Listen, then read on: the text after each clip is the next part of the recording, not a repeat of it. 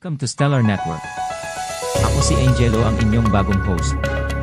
Dito sa Stellar Network ay siguradong updated ka sa showbiz news at iba pa. Kaya kung first time mo dito ay mag-subscribe. Ikinatuwa ng maraming netizens na makitang magkasama sina Gretchen Barretto at Ruffa Gutierrez in one frame. Nangyari ito sa party para sa ika-100 karaawan ni former Senate President Juan Ponce Enrile. Raid, Juan Ponce Enrile 100th birthday memes, kaabang-abang sa Valentine's Day.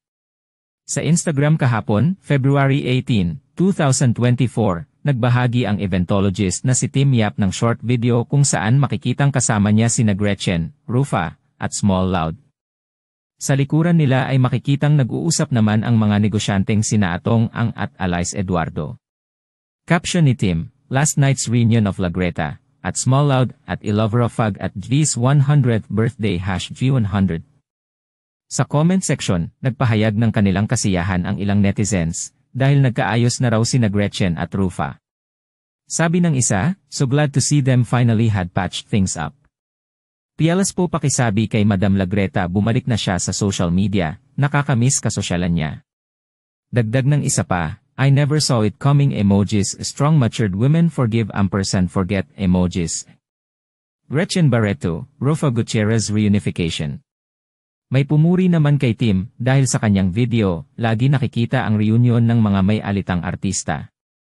Una narito sina Heart Evangelista at Marian Rivera. At ngayon nga ay sina Gretchen at Ruffa naman. Ayon sa isang netizen, published as is, Sir Tim Yap per sort of vids of reunion of the people, na nagkaalitan before emojis in Sir at official Tim Yap we trust amen emoji. Papuri naman ng isa, ikaw na talaga Tim. From Marian &Heart, now with La Greta, Ruffa &Small. Emojis. Taong 2000 dinitin nang sumiklab ang parinigan sa Instagram ni Gretchen at Ruffa. Noong panahong iyon, nasa kalagitnaan ng isang gyera ang pamilya Barretto, sangkot ang magkakapatid na sina Gretchen, Marjorie, at Claudine, at ang mga pamangkin nilang sina Nicole at Julia Barretto. Tila walang pinalampas si Gretchen sa mga komento ng netizens, ordinaryo man o celebrity, na hindi niya nagugustuhan. Noong October 23, 2000 dinitin, ibinahagi ni Gretchen sa kanyang Instagram stories, IG stories, ang screenshot ng larawan ni Julia na naipost ng nakababatang Barretto sa kanyang Instagram.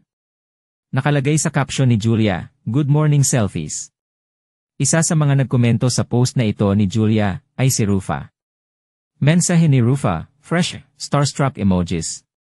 Hindi nakaligtas ang komentong ito ni Ruffa sa paningin ni Gretchen. Ano ang masasabi niyo sa issue natin today? Feel free to comment your opinion. This has been Angelo, hanggang sa susunod na balita.